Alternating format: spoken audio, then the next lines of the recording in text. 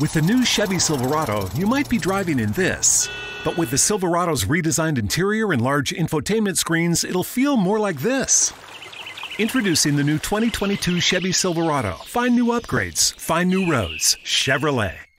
Whether it's Kroger's Simple Truth Turkey or mac and cheese with Murray's English Cheddar or pie made with fresh Cosmic Crisp apples, there are many dishes we look forward to sharing during the holidays. And Kroger has all the fresh ingredients you need to turn today's holidays into tomorrow's memories. Kroger, fresh for everyone. Get more ways to save at the Buy 5 or More Save $1 each sale. Just buy 5 or more participating items and save $1 each with card. Kroger, fresh for everyone. The following is brought to you by the Social Suplex Podcast Network. This is John Silver, lead recruiter of the Dark Order, and you are listening to All Things Elite.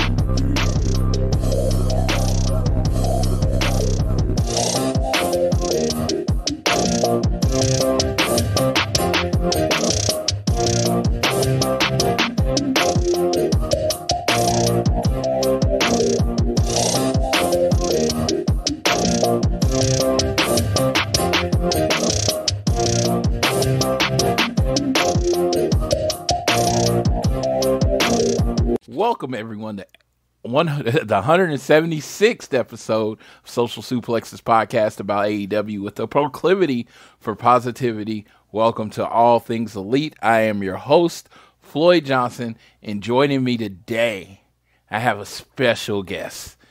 I call him the Finn Possible Dream. He's always Fenichel. It's Mr. David Fenichel. How you doing, Dave? I'm just here so I don't get fined. He's just here so he doesn't get fined. Now, Dave and me became friends through Mr. Rich Latta. We met at All Out 2020 or 20. It was in 2019, right? Or 2020? 2019. It was the first. It was the first All Out. When I went, it was out in Chicago. Yeah, first All Out. So that had to be 2019 already. 2019. He met my lovely brother, and I blame Dave because the first football game we ever watched together, my Florida State Seminoles lost, so it was all Dave's fault.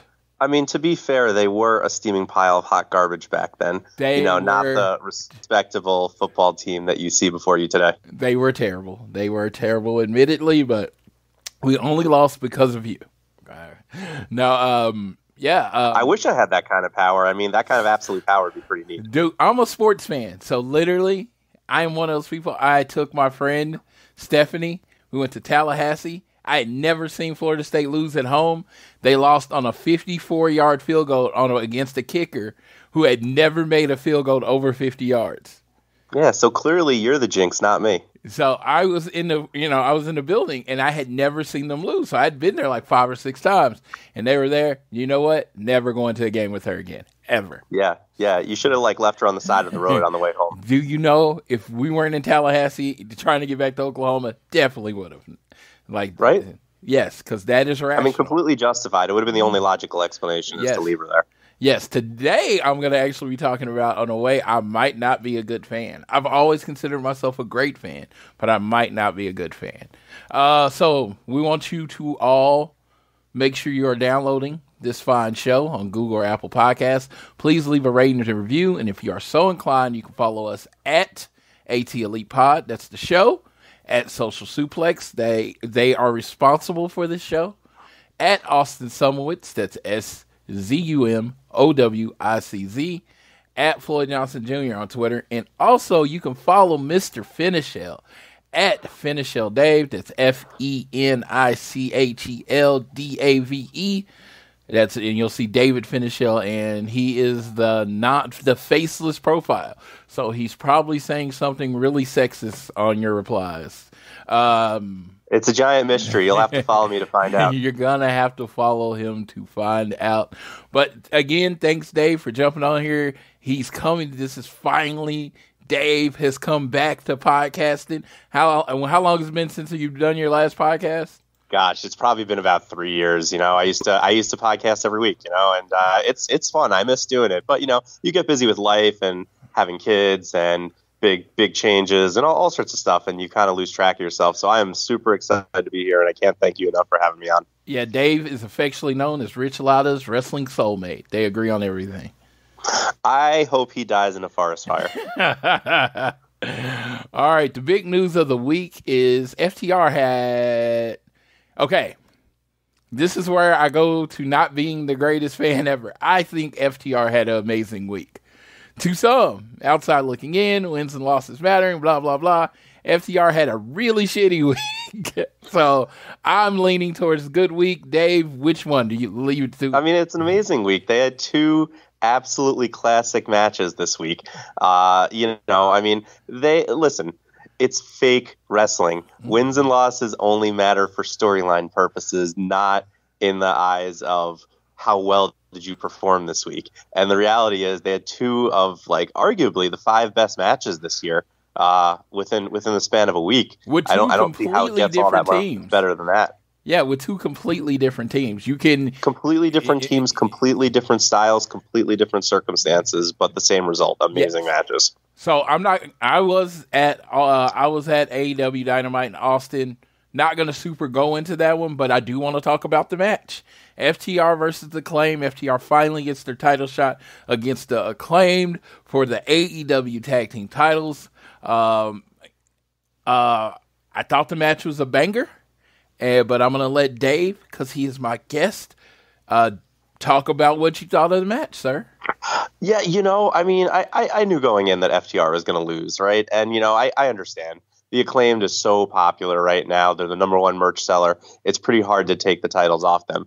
So, going in, I was trying to find a reason not to like this match, and it was pretty hard to get there. It just built and built and built and built and built. I thought the false finishes were fantastic. I thought the crowd reaction was fantastic. I thought that the clean finish was exactly the right way to do it. It wasn't so definitive where FTR came off looking like chumps, but it was creative and unique, and it was a big win for the Acclaimed. I mean, it was the kind of a win where you sit there and you say, okay, they're taking them very seriously in their tag run, as opposed to just a popular comedy act that just happens to have the tag belts because they're popular. So I thought it was a great match. I really loved everything about it. No complaints, no qualms whatsoever. First thing, I want to give a shout out tomorrow to the crowd, Cedar Park.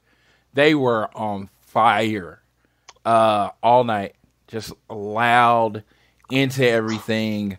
It was amazing. And I just did think about one more thing I wanted to talk about from the show before we get into our final battle review. But that being said, they were hot for everything, but they were specifically hot for this match. It went to the commercial. Everybody in my section was standing up. Everybody was just excited. And something happened in this match that doesn't happen to me. I always tell you I am an emotional wrestling fan, right?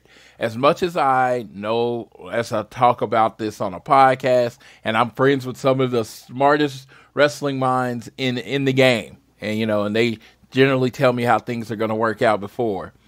With the excitement and the energy of the crowd, I just got completely caught up in this match. It started off slow and it built perfectly. And there was so many great false finishes. So I'll say this about the last 10 minutes of the match. I actually sent this message. So for about 10 minutes last night during the match, I was a kid again. Completely caught up in the match, living and dying on every pinfall attempt. Not thinking about how it would end, just in the moment. I can't say that has happened to me a ton as an adult, but it did last night because I sent this on Thursday. Just had to tell you. And that's exactly how I felt in that moment. I just really loved that match. And to me, it brought the AEW tag division in its whole up a level, right? Because for a while, you had the Lucha Bros, right? You had the Lucha Bros, you had the Young Bucks, you kind of had FTR. They were above everybody else, right? I feel like over the last few months, they have elevated Acclaim to another level. They have elevated Swerve in Our Glory to another level, which, they may or might not be together, long term, which it seems like they're not going to be together long term. But it seems like the whole division is elevated, and now it's in safe hands with the Acclaim as they go on forward with their super popular team. And I know, like I said, I know I'm a bad fan because I've never really cared, if FTR wins. And I know that the people laugh and they're like, oh, you're FTR Express. You got all the pictures of FTR. But I've always thought about wrestling in a different way, as in, I'm going to see my favorite people wrestle. And the fact that I get to see them wrestle, that's what makes me happy. And they wrestle at such a high level. When they need to make a team look good, they do it perfectly. When they do need to win, they do that perfectly too. So I just love just seeing them perform. And they had a great match. And even to top it all off, after Acclaim get the win on a roll-up, that's very old school wrestling. Title matches never used to end on a finisher, so this was really cool that Max Caster rolled up Cash and got the pin.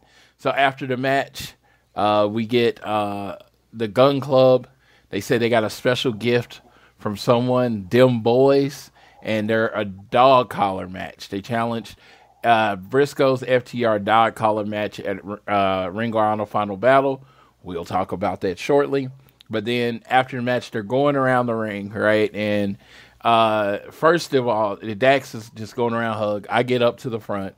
Dax looks at me. He smiles real big and comes and gives me a hug. He's like, I'm glad you made it. And then Cash is kind of shaking hands. He says hi to his kid. He's doing his thing, right? And he kind of gets right in front of me, and he's literally staring me in the eye before he's like, "Oh, Floyd, what's up?" And then he gives me a big hug. So it was just a pretty cool moment. They just like when your favorites are genuinely happy to see you, and you can tell that is very cool. So that's how that show ended. But there is one more thing I wanted to talk about. I almost forgot. I didn't even put it in the show notes.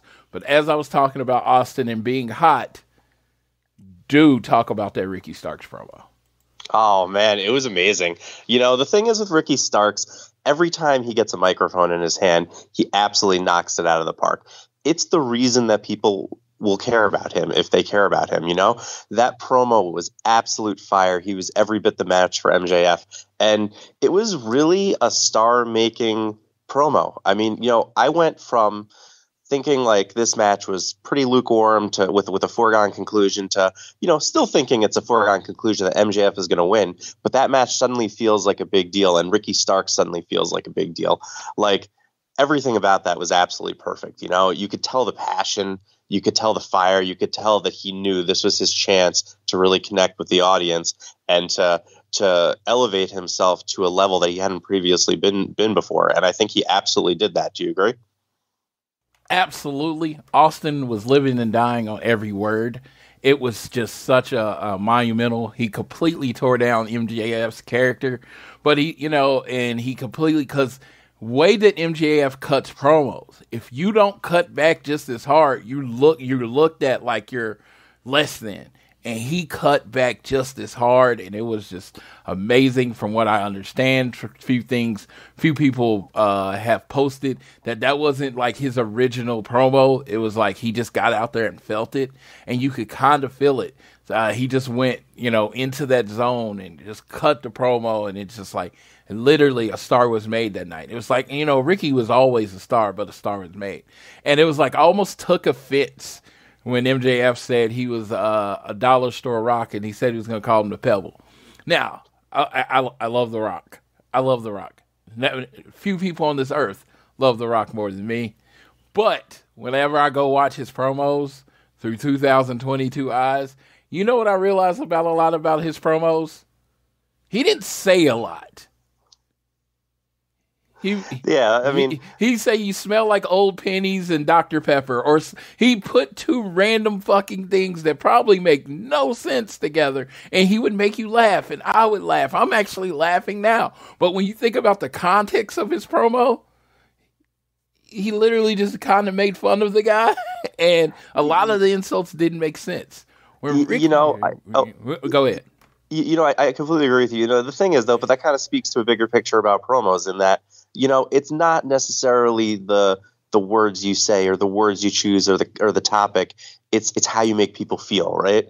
And The Rock, regardless of what he said, had so much charisma, and the way he delivered things and the charisma that he exhibited just made people feel a certain way.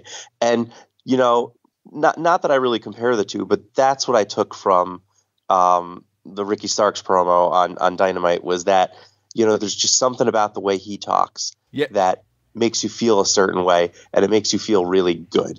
And it's also added that he has substance. He said something. You know what I mean? Just wasn't random insults. He dissected who MJF was as a person.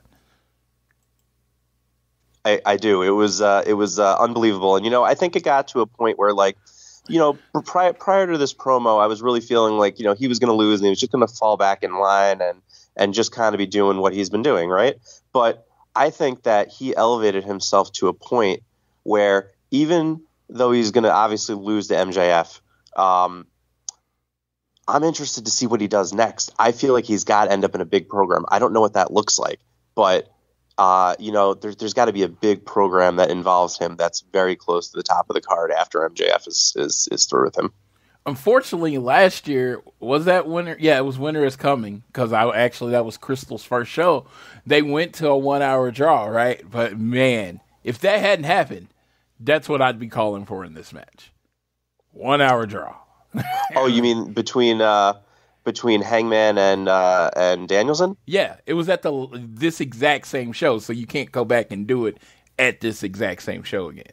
Right. Yeah. I feel like that. This is a definitive win for MJF. Yeah. But hey, you never know, right? I'm super interested in that match, and I know we're going to talk about that more later. But could not be more excited. But yes, I just want to send a shout out to Ricky Starks. We talk about 5-star matches. Very rarely do we talk about 5-star promos, and I definitely thought that promo was a 5.5. I was like, dude, it was beyond perfect. It was about halfway through, it was perfect, and then he just took it to the next level. He built excitement for this match.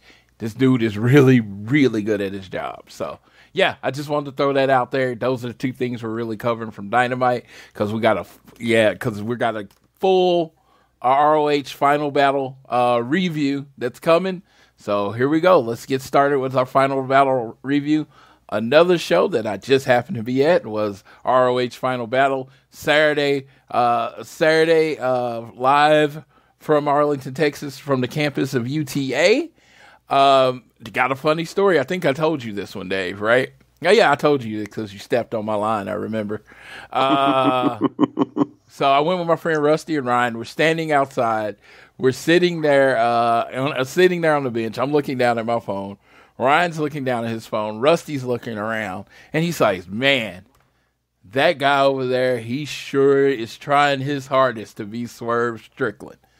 And I was like, that's weird. I'm like, I'd never seen a Swerve Strickland cosplay, so this has intrigued me. So I looked over and I look at him and I was like, as you most might want to guess, I was like, yeah, because that is Swerve Strickland. He's like, no, it's not. I was like, dude, that's Swerve Strickland. First of all, I was like, because I only could see his walk, I was like, no one walks like Swerve Strickland. That's Swerve Strickland. And then Swerve did the thing. I guess someone like yelled, and he looked to the left, and I saw his face, and I'm like, that's Swerve Strickland. And like, he really couldn't believe it. I'm like, so you can't believe that the guy that looks and walks like Strickland is Swerve Strickland.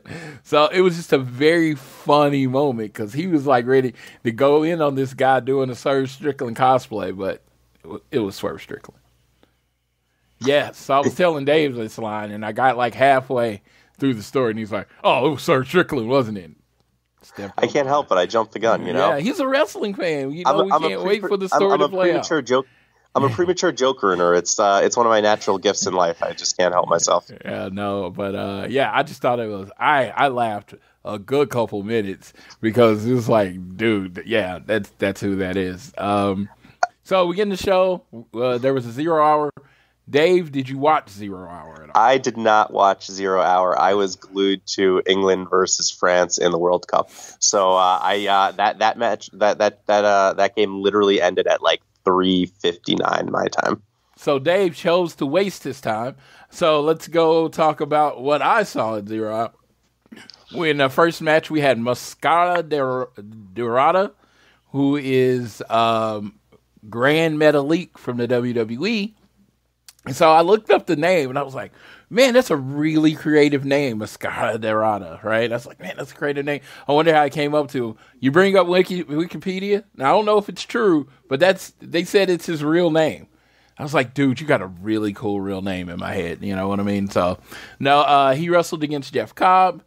Solid match. Jeff Cobb took him on a tour of the island and got to the 3, representing the United Empire. So, first couple matches, the person sitting next to me that was closest to the aisle wasn't there. So I got to stand over. So if you look in the first couple matches when the entrants come out, you'll see my big, beautiful brown face. But yes, so Cobb beating Mascara Dorada. It was a pretty good match.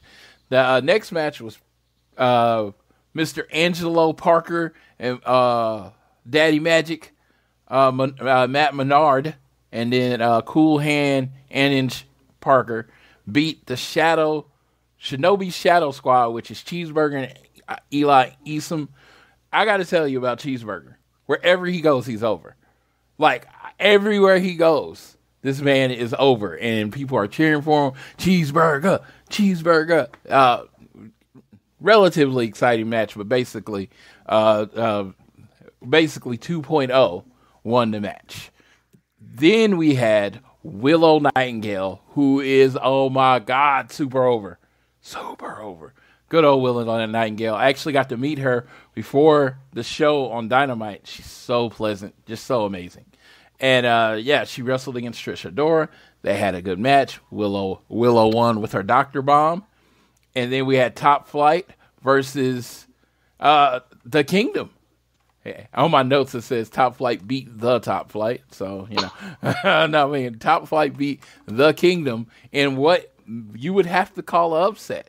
The Kingdom, for lack of a better term, ROH royalty. They have been there forever. So, Top Flight gets a big win over the Kingdom, just straight up, just a win. Maria was ejected from ringside during the match that opened up the chance for Dante and Darius to get the win. So that was kind of like your first upset of the night. But that was 0 hour.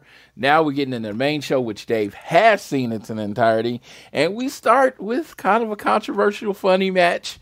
We start with Mr. recently signed AEW first big contract, AR Fox, tagging with All Heart Blake Christian. And they were wrestling against Dralistico, which is the younger brother of his tag team partner, Roosh. So in a match, this is your standard AEW first match. Lots of flying, lots of excitement. Everyone's like, what is it? What is the group called? I honestly have no idea. Dude, my brain is broken. Yeah, I'm drawing a total blank. I know exactly what you're talking about. Ingobernales. Oh, the Ingobernales. Yeah, I can't pronounce anything. I'm basically like a child. Yes. So, yes. Them with Preston, you like, oh, they're just going to get the win. So there's this moment where I don't even remember who's pinning who. But Dralistico is getting pinned by, I believe, AR Fox. Yep. And the referee counts to 3. And you could tell that's not how that match was supposed to end. And the referee counted to 3. I personally have watched it back. I feel like Dralistico kicked out. What do you think? It was borderline, but that's kind of like, this is my problem, right? So, I imagine that the referees know the finishes prior, right? They're not just in there running blind. So if they know who's supposed to win, how hard is it to cover something like that up? It's not all that hard, especially something like that where it's borderline, Like, just the idea that, like, this match could end because the referee counted to 3 before Dralistico kicked out in a predetermined fake wrestling match is absolutely mind-blowing to me. And I agree with you. This was a fun match, I mean, there were lots of high spots. It was a little sloppy at times, but, I'm like you. I don't mind sloppiness in my wrestling, And it was kind of like fun in a car crash kind of way. But, it is. I can't think about this match without thinking about the absolute stupidity of the ending. And how about that post-match nonsense, right? I mean, it looked like Rush and Driscoll just legitimately cracked them in the head with steel chairs in an attempt to get their heat back. Like, it just seems so out of place and the kind of thing that happens in like a carnival show. Don't you agree? Yeah, it was crazy because they were trying to recover and they were trying to fix it. Like, that just didn't get completely screwed up. And, of course, everything's timed. So so you have to, cover for the minutes that you had given up because now the other matches would have to cover. So it was awkward. Everybody knew it was awkward. Everybody knew it was broken, but it was hilarious. I don't know. It was a great moment. It was otherwise, hey, they're going to fly around and this team's just going to pin that other team. It made an interesting ending for the night, but yeah. Fun. Yeah, it was hilarious. It was fun, I mean, who cares that AR Fox now has brain damage from unprotected shots to the head? I mean, Mick Foley from the Royal Rumble 2000 was like, wow, that's excessive. Yeah. I'm just like, hey, you know what? It's okay because he didn't remember that he got hit in the head the next day. No, and I'm sure AR Fox doesn't remember those brutal chair shots he took either. Yes, no. So in an upset again. 2 upsets in a row. AR Fox and Blake Christian beat Dralistico and Rush. I literally thought they were going to run this match back on Dynamite. I honestly, I just expected to see it again on Dynamite. Shocked that didn't happen. Well, listen, I'm sure AR Fox didn't get cleared. Yes. And in your first title match of the evening, Dallas's own Athena, and good Lord, was she Dallas's own. It's like she was cheered from the moment that she came in to the moment that she lost, and she was the quote-unquote heel, which I've made the argument heels and faces don't really exist. People just cheer who they want to cheer now. And yeah, so her and Mercedes Martinez went out there and had what I thought was my favorite match of the night. They were both just like hard hitting, like laying into each other. And it was just, it was like well executed. Just 2 really good professional wrestlers putting on a really good professional wrestling match. At one point, if you remember this, Athena tears off the turnbuckle and then throws it in the crowd. My friend Ryan, who was sitting next to me, actually called said turnbuckle. They took to the turnbuckle away from him after catching, and then they got booed, right? After the show, he called the guy over that took the turnbuckle, said, hey, I caught the turnbuckle. They went and gave the turnbuckle back to him. So he has a ring-used turnbuckle from ROH Final Battle 2022. God, yeah, what a cool story, and it's funny because it was very clear to hear the "Give It Back" chant on TV, and we were a little confused, and it was almost to the point where they almost like ruined the finish because they were getting right to the finish as the "Give It Back" chant was going, But I agree, I really largely echo everything you said about this match. I'm a big fan of Athena. I'm a big fan of Mercedes Martinez. I think that both have been like misused and miscast in the past. And like this match really allowed them to do what they do best, which is physical, hard hitting wrestling, Yeah. And, I mean, there was some, question, I think, going in as to, how this match was going to end. But I think Athena winning was absolutely the right call. I think that her gimmick is great, the idea that she's too physical of a worker, right? And so I feel like that's going to allow her to have plenty of hard-hitting matches under the Ring of Honor banner. And with, Ring of Honor kind of shifting gears and moving in a new direction, like I like that they've made her the linchpin of that women's division. I don't know where she goes from here. I don't know the level of competition that's currently signed to Ring of Honor, but I'm interested in watching, and I think that she is a perfect fit to lead that division. Well, speaking of the finish, it came when Athena ran Mercedes into the exposed turnbuckle, got on the top, hit the O-face, and gets the 1, 2, 3. Your new ROH World Champion. Athena won both the NXT and ROH titles, women's titles, in the Dallas area. So that was a kind of cool fact that I found out about the match. She's like, and it's so funny. I know you watched it. She's playing like she's like an asshole, and she's doing the heel thing, but everybody's cheering her doing a "You Deserve It" chant. It's just so funny. You can adjust, you can cry, you can wave at the fans. You know what I mean? The girlhood dream has come true. I'm like, yeah. I'm just like, you can call an audible, and you're like, they were cheering you, they liked you, and she's like, yeah, you don't know. And she's trying to do the heel thing. I'm like, dude, it's okay to adjust. You can be angry next time. Never break character, Floyd. Never break character. I was like, you can be angry next time. But that was a really cool match. Like I said, it was my second favorite match of the night. And honestly, I felt like it was a card full of really good matches.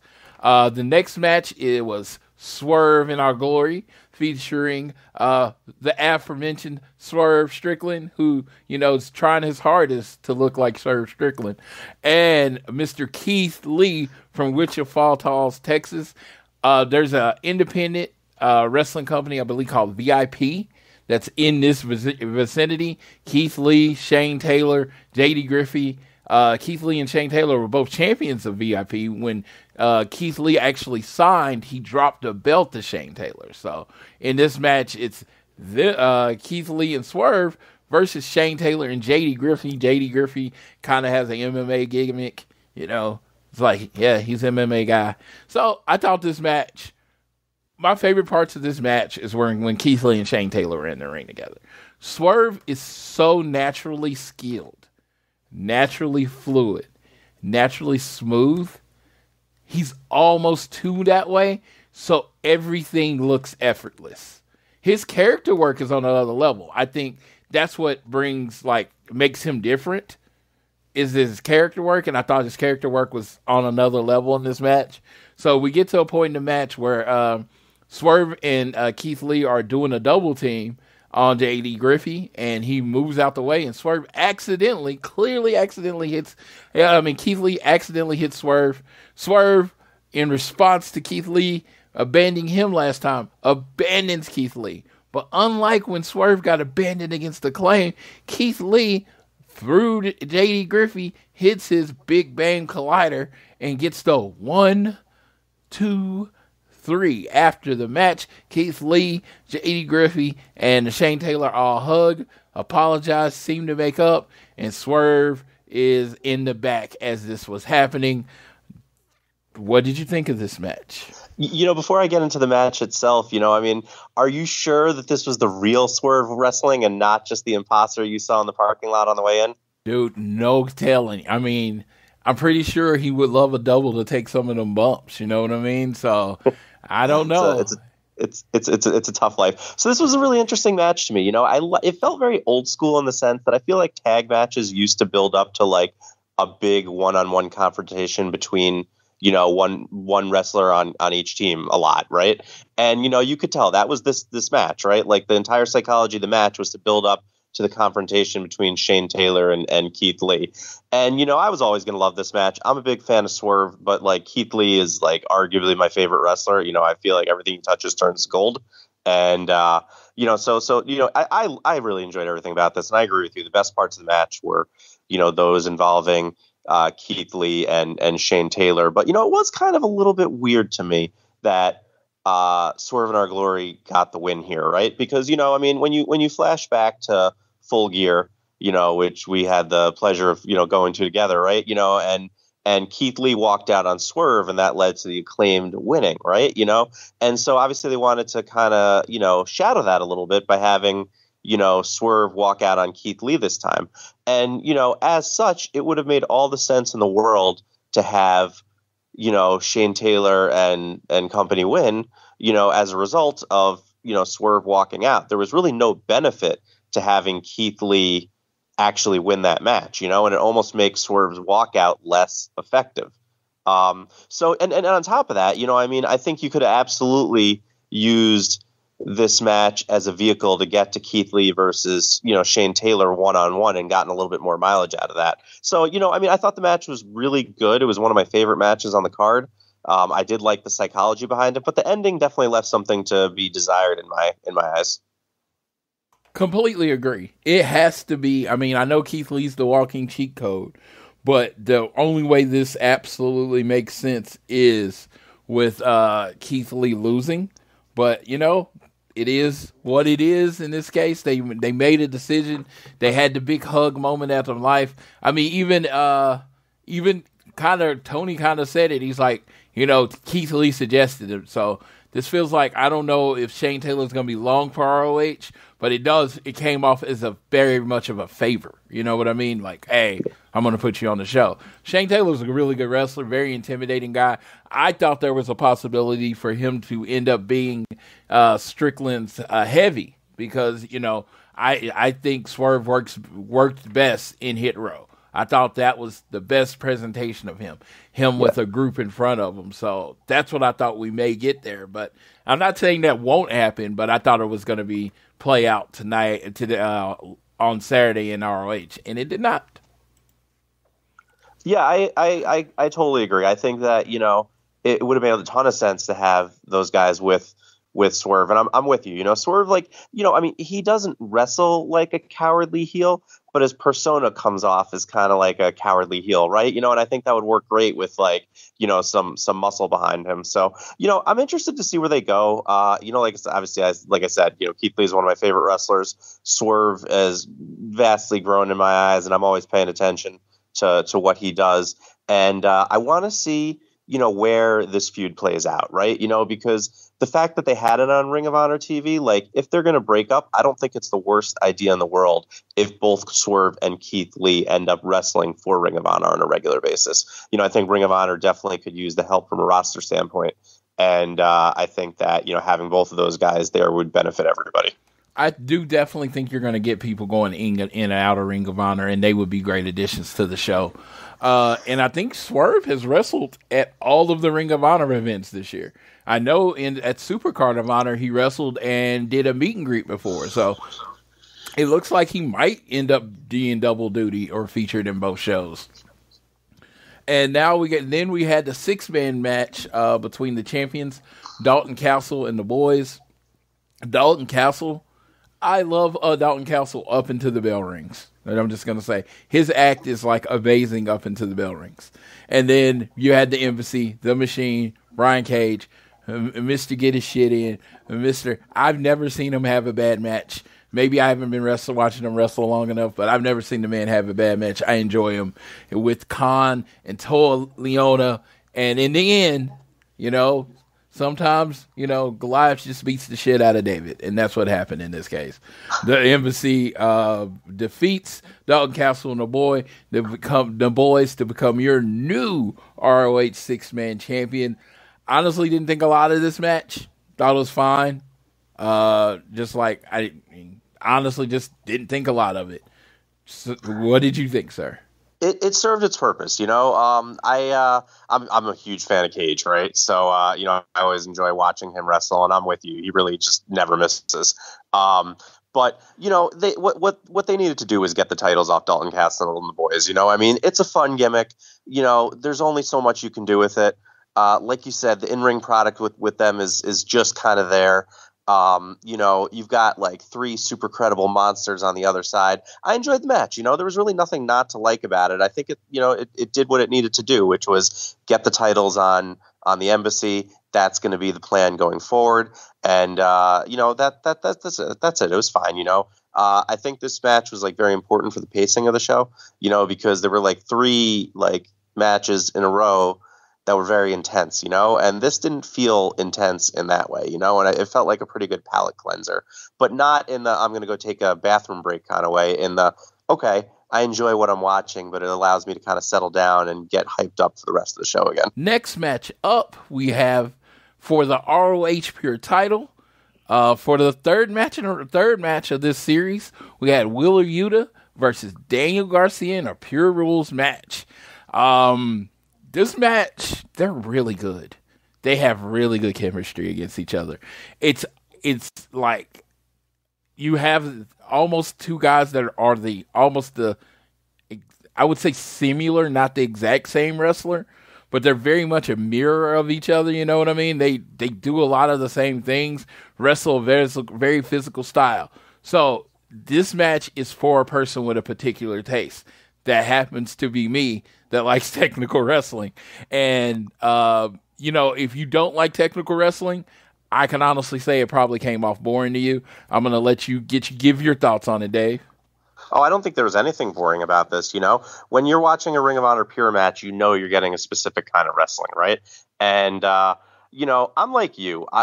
Good wrestling is good wrestling, and it comes in all shapes and sizes, styles, types, right? So, to me, I really enjoyed this. And, I felt like it was sufficiently different from their previous matches, because that was kind of my worry, was they had an absolute banger of a match at Death Before Dishonor. And, this match was not on that level, right? It wasn't really, given the same time or put in the same position to be that kind of match.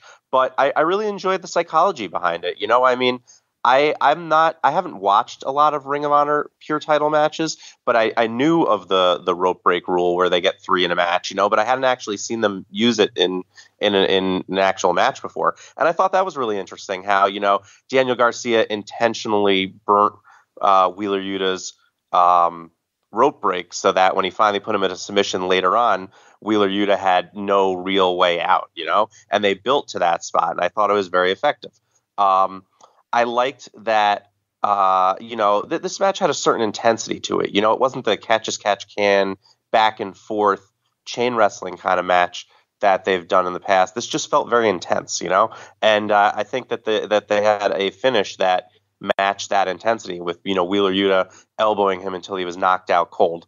And, I really just like, in case people couldn't tell by now, like, creativity of finishes is big in my eyes. I think there's too many matches that are, that end in one of two ways. Either guy A hits his finisher on guy B, or guy A rolls up guy B. So I always like matches where the finish is something outside the box, and we certainly got this here. So no complaints on my end. I thought this was a rock solid match. We literally got great this addition to the card. We got that 3 times on this show, so this was your show, wasn't it? Yeah, this was my wheelhouse, man. Yeah, the elbowing him until he was done. I thought that was great. What I did think is the best part about their 3 matches is they all felt completely different.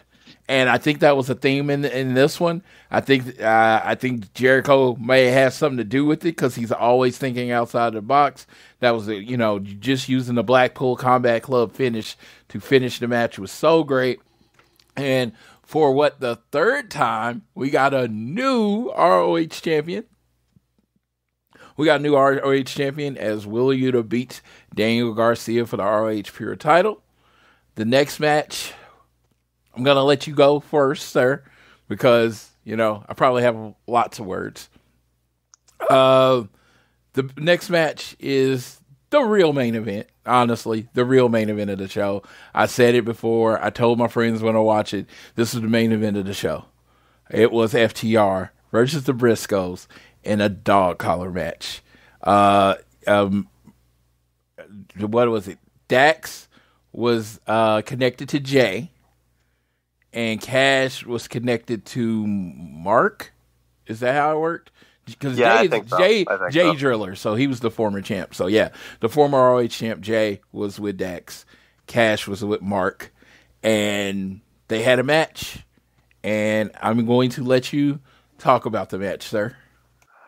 Yeah, what an absolute masterpiece of violence, I mean, we were joking and around before that, like, the over-under on, blood in this match would be like 3 minutes. No, I think it was Mark was bleeding 37 seconds into the match. I mean, it was just unreal. You know, the level of brutality, the creativity of spots, the psychology that went into this match. I mean, just unreal, just absolute unreal stuff. Everything that you would expect from two tag teams that aren't afraid to get physical and, you know, pride themselves on the grind and old school wrestling. I mean, this gimmick was absolutely perfect for them. I'm not usually a fan of the dog collar gimmick, and this was by far my favorite dog collar match of all time. And I don't think it's cool. It's Macy's Gifts You'll Love to Give sale with great deals for everything on their wish list, like 50% off cozy coats, jackets, and vests for her, perfume and cologne gift sets for $50 and under, and shop specials like 20 to 50% off the season's hottest toys from Bluey, Melissa and Doug, and more. Plus, everyone gets $10 in Macy's money for every $50 spent, now through Thursday at Macy's. Savings off sale and clearance prices, exclusions apply. This holiday season, Peloton's got a gift for you. Right now, get up to $200 off accessories with the purchase of a Peloton Shred. Accessories like non-slip grip resistance bands, a heart rate monitor, yoga blocks, and more. Take your workout to the next level with Peloton. Motivation that moves you. Hurry, this limited time offer ends December 25th. Visit onepeloton.com to learn more. All access membership separate. Offer ends December 25th. Cannot be combined with other offers. See additional terms at onepeloton.com. With the new Chevy Silverado, you might be driving in this. But with the Silverado's redesigned interior and large infotainment screens, it'll feel more like this. Introducing the new 2022 Chevy Silverado. Find new upgrades. Find new roads. Chevrolet. Close, you know. So, you know, it was interesting to me. I mean, in the end, I think this was as good or better than either of their previous two matches. I know Dave Meltzer agrees with us. He tweeted it out right away that he thought it was the best match of the three and a contender for match of the year. And I can't disagree. I mean, I just absolutely enjoyed it start to finish. You know, I rewatched it again the next day. Didn't like it any less already knowing the outcome, you know. But man, unbelievable spots in this match, you know, from Cash tossing you know, I think you said it was Mark that he was connected to, right? You know, tossing him off the ring apron through chairs to Dax wrapping the chain around his head and doing a top rope headbutt to the superplex off the top rope to like the emotional finish of you know, Dax being choked out with the chain while Cash tries to come in and save him and is being held back and can't do it. And you see the look of anguish on his face, and it was perfect. I mean, there was really nothing that could have been done to make this match any better than it was. And I know that you're going to have lots of thoughts on this, so I'm going to turn it right over to you so you can make it happen. All right. So you did say a lot of the things I was going to say, which is great. Honestly, that's fine because I can just actually put the color around the match from being there in person. So, you know, they're coming out and like the crowd's up. They're ready. Everybody knows this is the main event. They come right through and, you know, I shout out to my row because I was like, hey, man, I have my FTR stuff. I'm like, these are my guys. Do you mind if I get up there? I asked politely. They said, come on, get up here because, you know, honestly, everybody in my row other than me was rooting for the Briscoes, so they didn't care. So, you know, first thing happens, Cash gives me a fist bump on the way in, and he's like, yeah, thanks for coming out. And it was like weird because it was like this weird situation where he's like, I don't know if you see them when they come out, they're very much in the zone. They are mean mugging. They're about to be in the most physical, violent match of their career. You know, they're there. They're in that moment. The Briscoes come out and their jackets say, I forgot what their jackets say. Like they were the baddest or something like that. And the FTR has the dates on it, like from last year to this year. And they're both like got this story, this rivalry is coming, right? And this is like such an amazing moment. Like, I mean, we're in it. We're standing up, and then they just start. And if you notice, Dax and Dre, they come outside the ring, and they're literally right behind us in our section, fighting on the steps. And just like the momentum, what type of match this was going to be was set from the very moment. Sometimes you'll get in matches where these two teams are supposed to hate each other. They're supposed to be violent, but this is a rivalry. They don't hate each other. They just think they're better than the other. And it starts as a fight from the very beginning. The blood is coming out. The holy shit moment for me was the Cash pulling Mark through the floor. And I thought there was a table there because I'm on the other side of the ring. I thought there was a table there. I didn't see it until the playback that he just landed on chairs, right? Dude, I came out of this match. I came out of this series. Now, the Briscoes were a good ROH tag team. I didn't see them as all-time great. I came out of this rematch series as seeing them as all-time great. As in, just wanting to see what they're going to do. They didn't disappoint with anything. The physicality of the match, the bloodiness of the match. This was a Briscoes match. I haven't seen FTR in this style of match. But they rose to the occasion. But, the Briscoes honestly took a lot of the biggest bumps. You know what I mean? It was just it was very violent. And it was it was amazing in this match. They both made the match. They both showed up. You have a bunch of finisher things. Cash is throwing all the chairs, and he's like, finish this fucking guy. And it's and they catch him, and it's just so good. And it's just and in that moment where Dax is screaming with the chain in his mouth, reaching out, there's no rope break. So getting to the rope means nothing. He literally, the only way he's going to get out his move, he is completely caught. The only way he's going to get out this move is Cash coming in and literally Mark's on the outside just basically laying down and pulling on the chain as hard as he can. There was nowhere for Cash to go.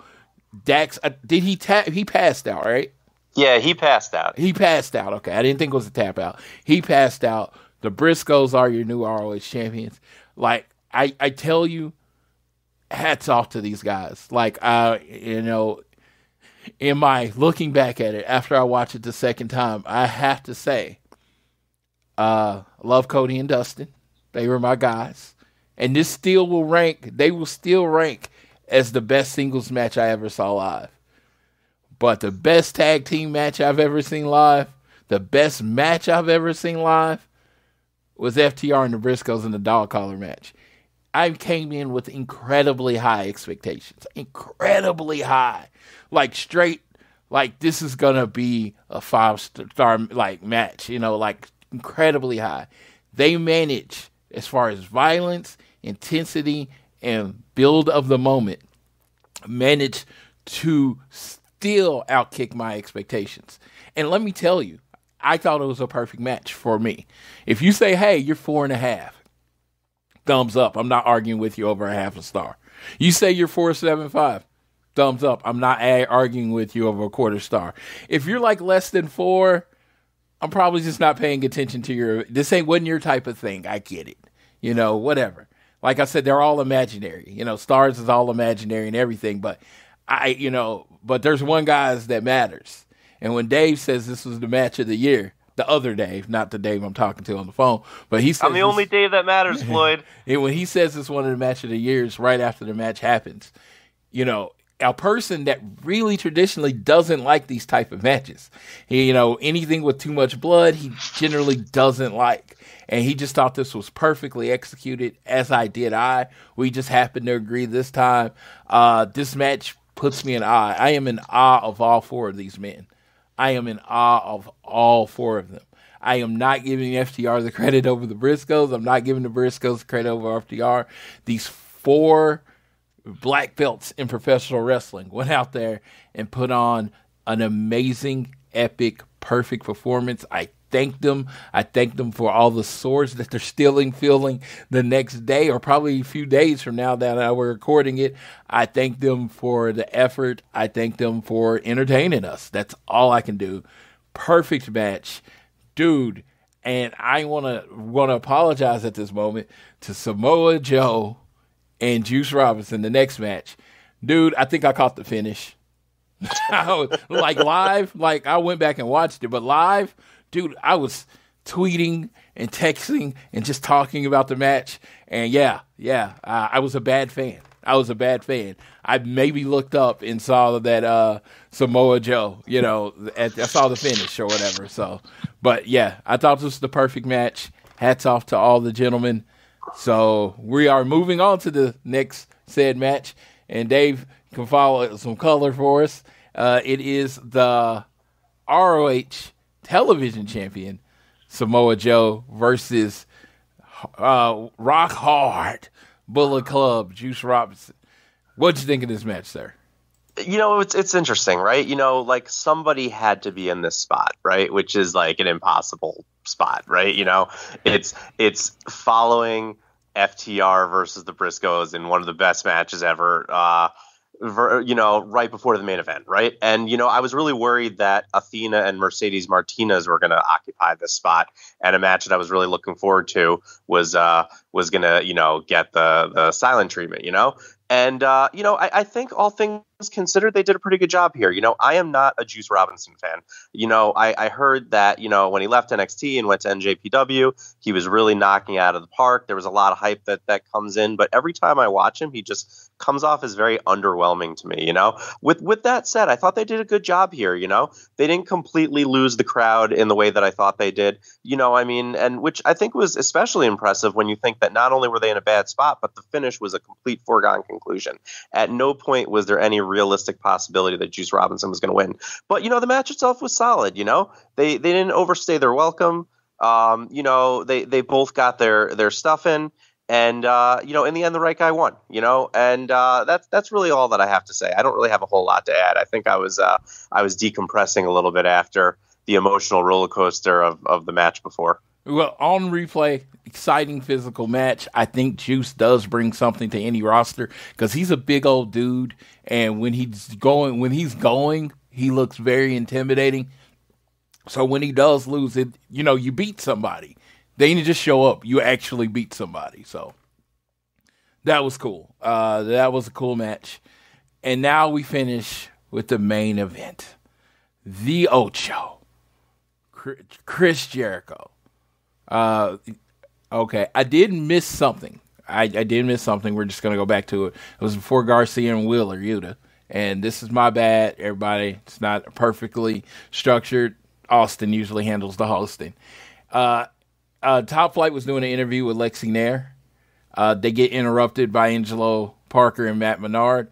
They challenged Top Flight to a fight, and then Top Flight didn't back down. Big brawl from the backstage to the front, and then Menard pulled out a purple hat and said after Claudio loses tonight that he would be tagged with Jake Hager and they would be called the Hat Trick, and I thought that was pretty funny. Yeah, this is a fun little segment. I started rooting for Jericho because of that. That was it. You're like, Jericho's got to win. I need to see Hat Trick. Yes. Yeah, no, it was a fun little segment. I think that Top Flight's a team that can be used a little bit more than they have been. I know injuries have hit them pretty hard, but if they're healthy, I'm looking forward to seeing what they bring to the table, whether that be in AEW or Ring of Honor. Yeah, Top Flight, and they're super exciting. They're very much the future. They wrestle the modern style. They both have good looks, in very good shape. I mean, they're going to be tag team champions multiple times over, maybe starting with the ROH tag team titles. We will see. But I am this was cool. It gave them a more angry side. We got to see a different side of Top Flight, not just the flying, jumping style. You got to see their aggressive style. So we get to go into the main event time. The Ocho, Chris Jericho. Man, comes out, Chris Jericho. Dude, just think about it. If someone's like, he's only over because of the music. Well, he wrote and sung the music, so does that matter at that point? It's his music. He's only over because of him. That's what you're basically saying. And then Claudio came out, and he has the exciting music, and everybody's into it. And, pro Claudio crowd when the match started, but before the match is like Jericho. You just have to say Jericho is a star of stars. It's like everybody comes out. Willow has a big entrance and celebration. The Briscoes get cheered. Athena's over. And you're like, man, the crowd's not going to get louder than that. Then Judas starts. And it blows everything out the water. You take the top 3 pops of the night, and it's like, it doesn't touch Sing Along with Jericho. You know what I mean? It's just, It doesn't. Jericho's a different level than everyone else. And it's like, I know people don't like to hear that, but it's true. He's a different level than everybody else. It's like, he's not heel or face, because no matter if he's heel or face, he still gets the same pop when he comes out. So, I don't know. It was crazy. I'm in awe every time I see Jericho and his reaction and how good at this he is. He is an all-time great. And then you're going to have like one of the all-time great in-ring workers, Claudio Castagnoli, and they put on a really good match. If you like, hey, are they going to put on a Ring of Honor match? They really did. They put on a wrestling match. Claudio tried to shake Jericho's hand, but of course Jericho didn't adhere to the code of conduct. Jerry jumped off the ring, sprinted back to attack Ian at the broadcast booth because he's the one person that Jericho hadn't got. But Claudio cut him off, and man, Ian and Alexander, what's his name? Caprice Coleman. Caprice Coleman. They ran to it, and they were like standing right in front of me. I'd put Ian at a 4.6 40 right there. He didn't get quite 5. He hit 4.6 on that 40. He was out of there. And so and then they got into the match. And it's just like, they're really good wrestlers. I wish I had more of a way to pronounce it, but it's just like these are two guys that have been doing this for 20 plus years. I think Jericho's 30 plus years, and this was kind of a perfect match. You really can't say anything was wrong with it. Do you have any thoughts? Give me some more color to it. So super interesting, right? They had a lot to live up to, right? Because, like you said, the real main event was the tag match, right? So, going on last after that tag match, right? 2 matches before, it was very important for them to do something memorable. And I really think they did. And, there's a few things that were just really interesting about this match to me. The first was, and I know we've talked about this before, stakes are really important, right? And I thought not only was it, a world title match, but also the fact that, if Claudio lost, that would pretty much be the end of the Blackpool Combat Club. What would be left, right? Wheeler Yuta, and then Bryan Danielson, who's not really even doing a whole lot with the group anymore, right? So that felt important, but this was just really interesting in the sense of you really didn't know which way this match was going to land because with Ring of Honor kind of going off to do their own thing, there were 2 schools of thought. Number one, they could really use Jericho as the big star anchoring that company for a while. But number 2, if they don't want to really have it on AEW TV, then, sending Claudio off and keeping Jericho on AEW made sense too. And obviously that's the direction that they went in. So I thought that was interesting. Stakes are important, and it really added to this match. On top of that, I got a kick out of the crowd, right? Every time there was any type of counting situation when they got to 8 and they screamed Ocho, I was cracking up the entire time. I felt like it really added to the match. I thought the commentary was fantastic on this match, and they really sold the story of Jericho's a disgrace to this title. We hate him. We're supposed to be unbiased, but we can't do it because he's such a scumbag. And Claudio needs to win to rid us of the cancer to Ring of Honor and everything we stand for, that is Chris Jericho.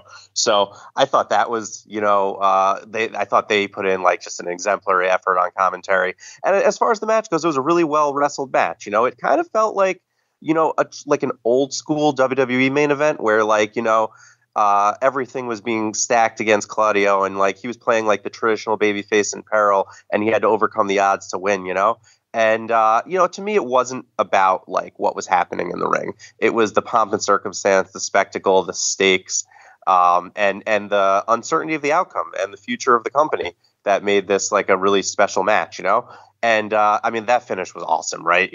I love the swing. The fact that he did it while the crowd counted to 30.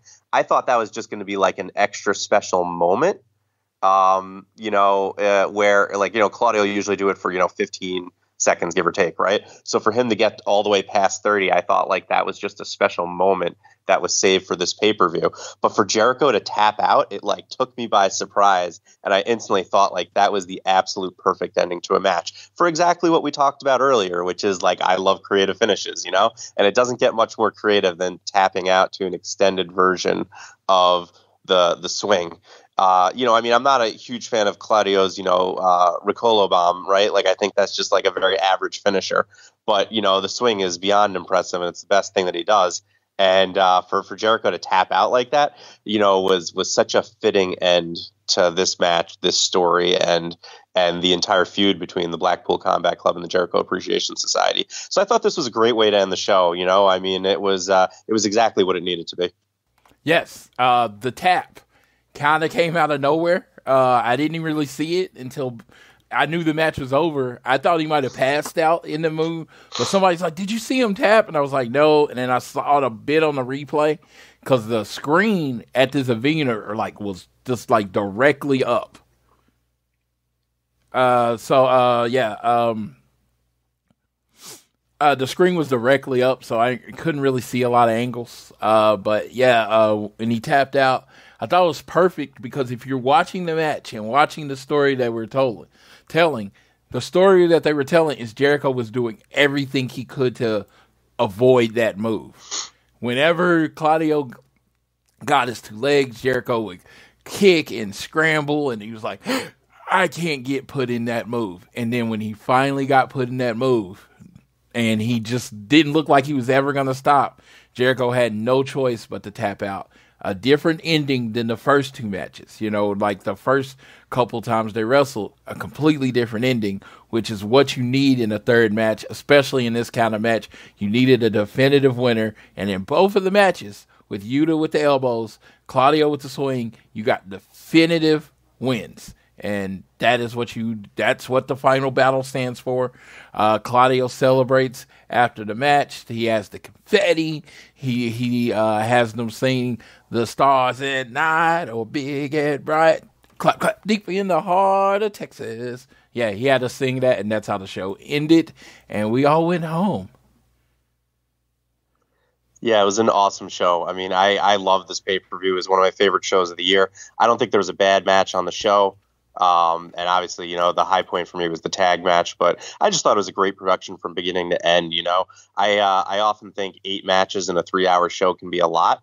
It didn't feel like a lot here. It felt like everything was well paced. Everything, got like the right amount of time. There was never a point where I was like, I really just want this match to end.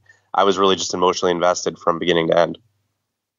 Oh yeah, and that's where I was. That was where I was mentally. I was just really into like every match. Like I said, the only match, and like I said, I felt like a bad fan, was Samoa Joe and Juice, but I was just so emotionally into the match before. I wasn't ready. I wasn't mentally prepared for it, but everything else got my full attention. Really great show. If there's a TK pay-per-view in this world, your boy got to be there, because that man, to me, again, everyone has their own opinions. To me, always delivers. Always delivers. Every show that he does, he delivers. So I just really enjoyed it. Third row, one of my friends hadn't been to a wrestling show in over a year. The other one of my friends, we had just went to a Raw a few months ago, and it was just whole trying to get him back in the world. It was just such a good moment. We had a really good time. I really did. It was a really good time. But that was ROH Final Battle. Yeah. So, as we move on, we are going to do a preview for AEW Dynamite. Winter is coming live from Garland, Texas. Again, your boy, me, will be in the building. I have actually had the honor to be fortunate enough to make it to every Winter is Coming. When I flew to Jacksonville that first year to watch Kenny versus Moxley, I had no idea, and Sting debuted, had no idea Winter is Coming would then be moving to what I have to call my home location. I live in Oklahoma. AEW has not done a show in Oklahoma So, like, I consider Dallas like my home location. So I get to go to my basically third AEW show in a row. Yeah, and a Winter's Coming preview. So excited for the show. We're going to go through the rundown. Dave's going to tell me what he thinks. So, Winter's Coming preview, Chris Jericho in action is the first one. Who do you think he's going to be in action with? Is this going to be the start of him moving on from the Blackpool Combat Club? Gosh, I really don't know, I feel like that this show is going to need like a big angle that shoots them forward, and I feel like this could be the spot, I mean, there's 2 matches here that are ultimately like in action matches, and like on a 5-match show, that's a little odd, right? Especially a big show like Winter is Coming, where it makes sense for the House of Black, like they need to be reestablished. Like Chris Jericho doesn't need to be reestablished, right?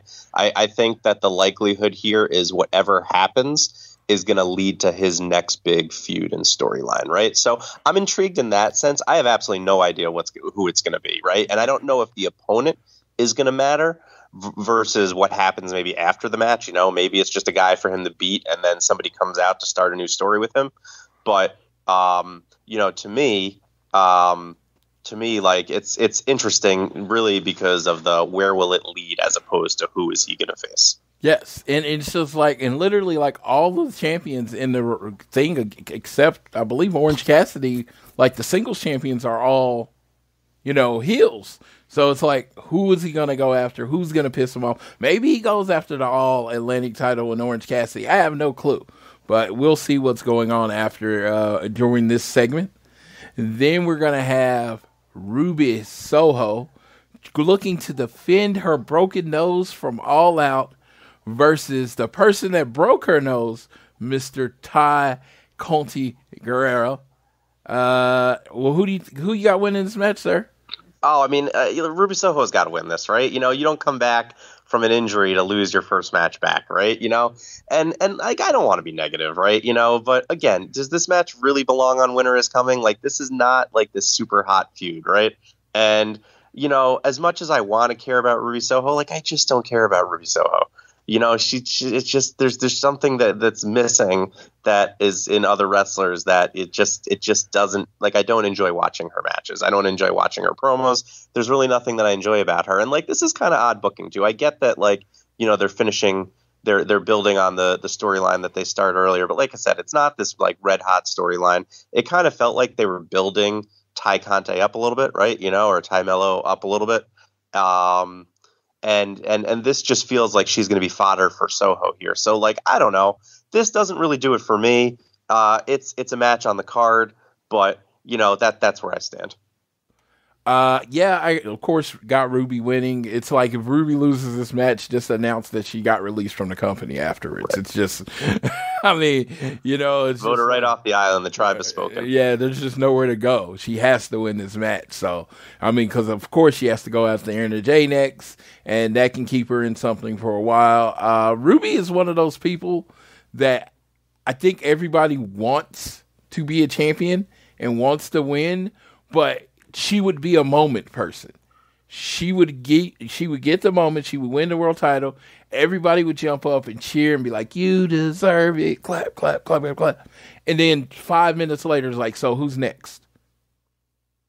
I completely agree. I mean, I just don't see the value there. You know what I mean? Like, yeah. I think that enough people have been developed in the AEW women's division, and then they've brought in enough people after her that, like, there was a time where maybe she could have filled like a really important role at the top of the women's division, but I think that time has passed, and I don't really have any real interest in seeing her in that role. I just don't think she measures up with a lot of the other women that they have in AEW at this point. Absolutely. Not if you're trying to get to another level. I don't think she's the person that takes your division to the next level. I mean, I like Ruby. I really don't have anything bad to say about her. But, to say there's a ceiling, yeah, and it's kind of a low ceiling. House of Black in action. Now, I'm really excited for this. A couple months ago, House of Black was going to a different company, blah, blah, or 3 months ago at this point. And now they're back. They're, revigorated. They're attacking everybody. anybody can get it. I feel like this is, I feel like this is building to them attacking whoever wins the Young Bucks Death Triangle series. That's where I just feel like this is going. That's who they're going to feud with. But yeah, this match, I think it's just going to be like 3 guys. I think it'll be like Fuego, Fuego. Maybe my boy Grillo gets a match and Dean, but it's just going to be 3 guys that just, accentuate how dominant the House of Black is. Yeah, totally agree. This is a squash match, and like unlike the Jericho situation, like I get it, right? I get the need, right? You're bringing them back. After the Bucks and Death Triangle, they are going to need fresh contenders, right? For whoever comes out of that as champions. And House of Black is a great opportunity. I think that they served a role previously, but they weren't necessarily taken as legitimate, credible challengers during their prior run, right? So it's a great stable, great gimmick, 3 talented guys. And I'm with you. I think this is the beginning of the build towards them being the next credible challenger to the Trios Championship. Yeah, I would really like the Kings of the Black Throne, Malachi and Brody. I really would love to see them go in the tag team division. The Acclaimed, I do definitely think they need some challengers to definitely where you see as a threat. That could be it, but we will see where it goes from there. Then we have Game 4, Match 4. So now I got to tell you, the first person I saw do the NBA theme on the 7-game series between the Death Triangle and the Elite was Mr. Rich Latta. That's the first person I saw it, but it seems like AEW and the meme police and everybody have ran with it. Like I said, I don't know if they got the idea, but he doesn't seem to be bothered by it, and they seem to freaking love it. Even Tony Khan got the trademark or got the rights usage for the old NBA on NBC theme. And tonight there was a little video package with it playing in the back talking about what was coming up on that and talking about Game 4. Will the Elite be able to tie it at 2, or will the Death Triangle take the commanding 3-1 lead? I personally think it would be terrible advice to do a 3-1 lead, but what do you think, Dave? Well, so first off, I hate to give credit to Rich Latta, as I think he's an absolute human piece of garbage. But he was really ahead of the curve on this, taking the NBA style sports preview for this. I've enjoyed all those videos. Obviously everything I say is in jest. He's a very good friend of mine.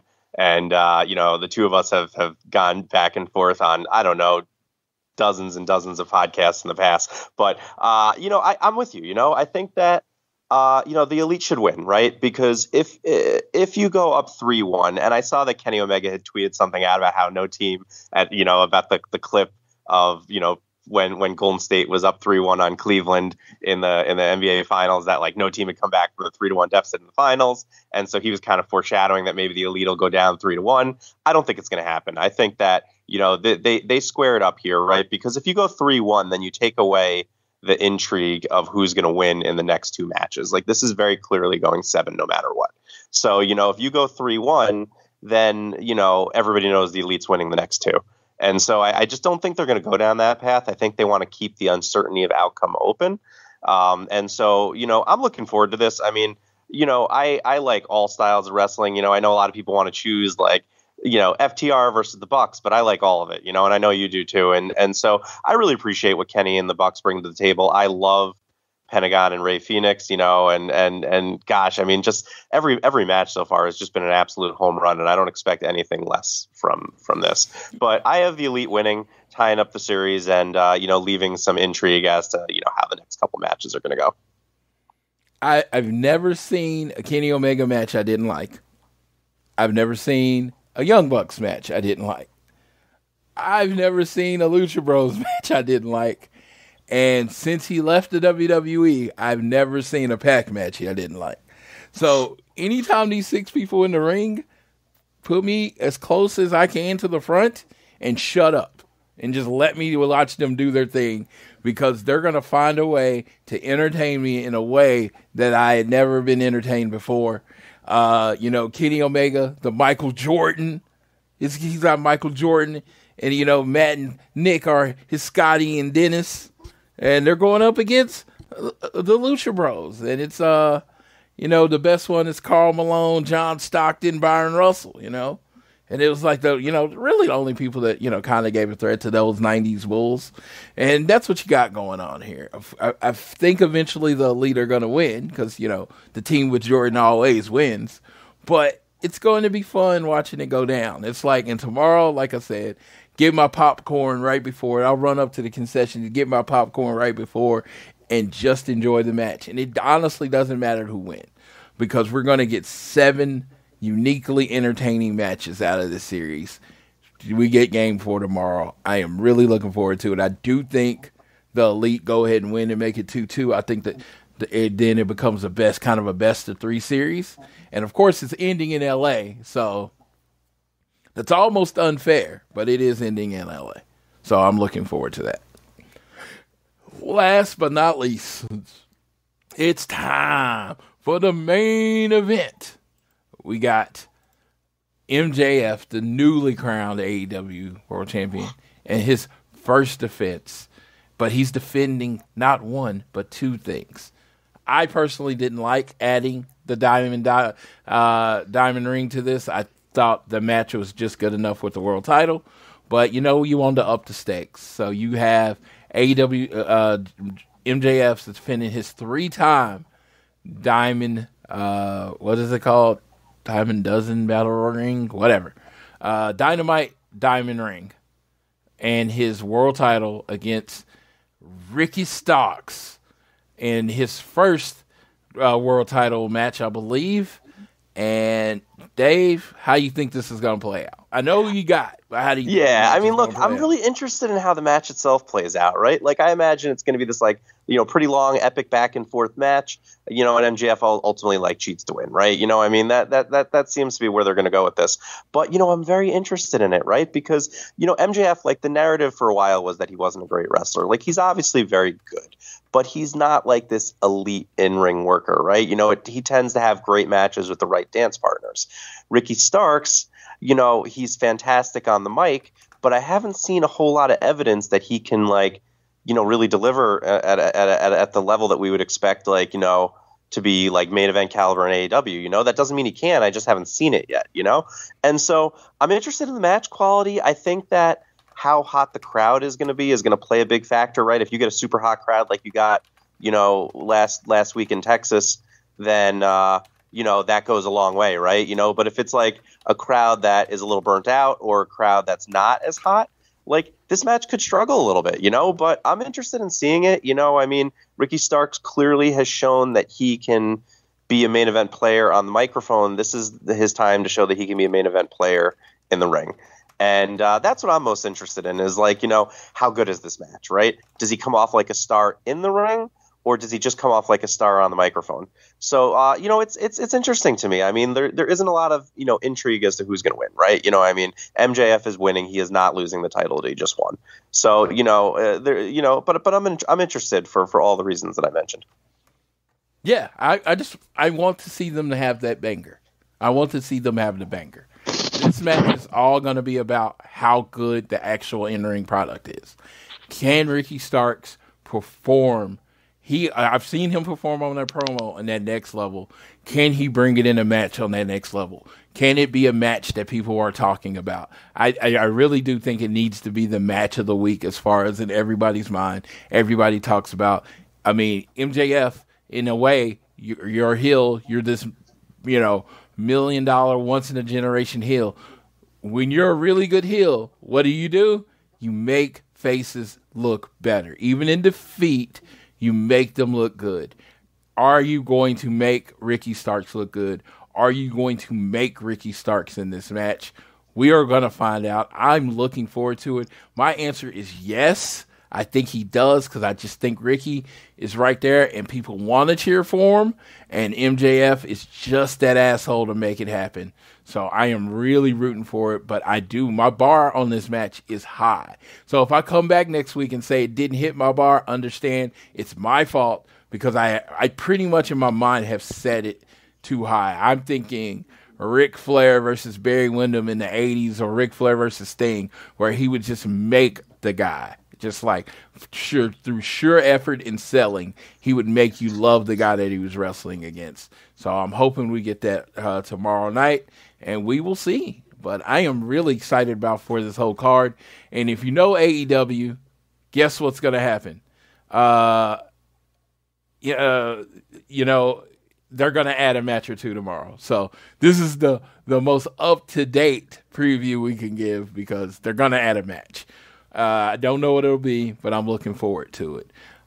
You excited, Dave, for tomorrow? I am excited. Listen, I've come to really people who know me know I'm a WWE fan through and through, but I come to really look forward to Wednesday nights and to sitting down and watching great 2 hours of wrestling because even when it's not as good as it could possibly be, Dynamite is still a really, really good show every week. And, even if the card on paper tomorrow is very top heavy, it's still Winter is Coming. It's one of their bigger non-pay-per-view shows of the year. And it's going to deliver. And there's going to be surprises. And it's going to start angles. And the wrestling is going to be great. And I'm very excited for it. I can't wait to see what happens. Yeah, it's going to be epic. And then tonight around 6:00, so tomorrow, some people might have seen on my Twitter, if you follow me on Twitter, and Dave, my arbitrary number, because he says I have arbitrary goals, I am getting to, tomorrow will be with my 40th live AEW show. Number 40. Big number for me. I'm excited about it because, I'm kind of 41 years old, so I've 40 shows. It's like, in January, they turned 4, right?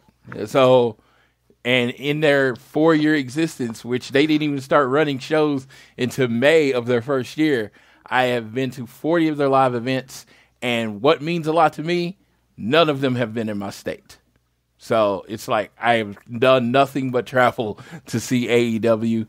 And I was really excited just about the 40th show. But in the back of my head, I was hoping. And then they announced the meet and greets for tomorrow. FTR is at the meet and greets. My boys, Cash Wheeler and Dax Harwood are part of meet and greets. Then you'll get world champion Jamie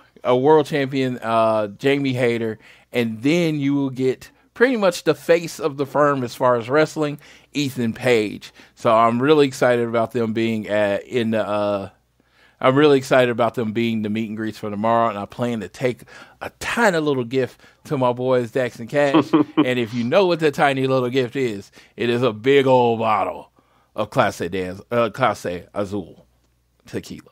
Man, when you said tiny little gift, I just instantly assumed something else. But yeah, no, Clase Azul works too. So yeah, man, I just want to comment, to go to 40 shows in such a short period of time is incredible, and I've been fortunate enough to join you on quite a few of these. And, these trips are epic every time, right? It never gets old. It never gets boring.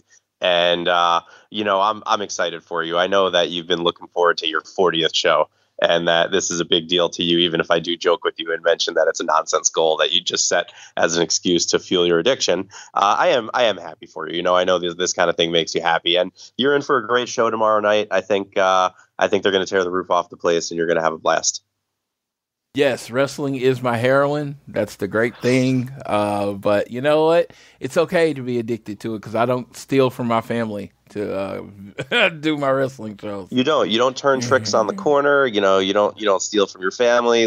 This is a relatively healthy habit compared to some of the other options out there. Yeah, I should throw out the word yet. Who knows? There's happens. A first time for everything, Floyd. Life happens, man. There is a first time for everything. All right. Well, that is it for our show. Dave, do you have any parting words as your first time on the show?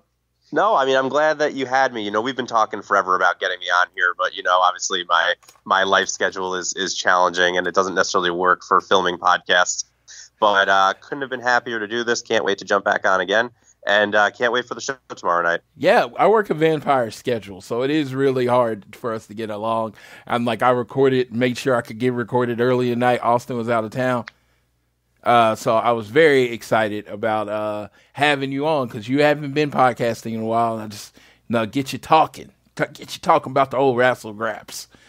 Well, yeah, it's an addiction, right? Like now that I've done one, now I want to do like 30 again. So maybe this is the start of me jumping back into the podcasting world. Who knows? Hell yeah, I want you and Rich on the show talking about stuff and arguing because I never got to hear those shows. I know I can probably go download them anywhere. Oh yeah, I'm sure I'll end up on One Nation Radio at some point. Yeah, if they have the balls to invite me on and have an alternative perspective. But that's another conversation for another day. Thank you so much for having me. Yeah, once they hit the game 7, they need you on for the Game 7 show. Right. If they want a special guest, is there anybody more special than me? No, you are special in the way that your mother told you were.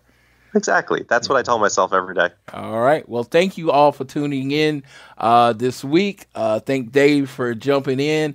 Next week, Austin should be back. So looking forward to him doing the hosting thing because I kind of hate this. So for Floyd and Dave, I will leave you as I always leave you, whether it is home, work, or school. Always do your best to be elite.